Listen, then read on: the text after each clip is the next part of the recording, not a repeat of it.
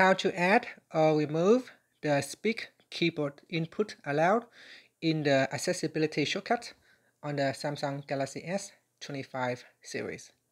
First, tap on the home button to go back to the home screen. Now, from the home screen, swipe down at the top to open up Quick Settings. In here, tap on the Settings icon. Next, we scroll down and tap on General Management. After that, tap on Samsung Keyboard Settings. Then we scroll down and tap on Swipe, Touch, and Feedback. Next, go down and tap on Speak Keyboard Input Allowed.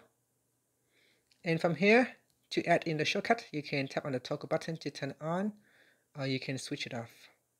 Now you can tap on the left hand side panel. In here, there are different options that you can choose. So by default, it is set to tap accessibility button down here. And in here, there is an option where you can tap on Speak Keyboard Input Allowed. And here, you can also choose to add it to the press side and volume up buttons shortcuts, as well as press and hold volume up and down buttons for 3 seconds. Alright, so you can turn it on or you can switch it off.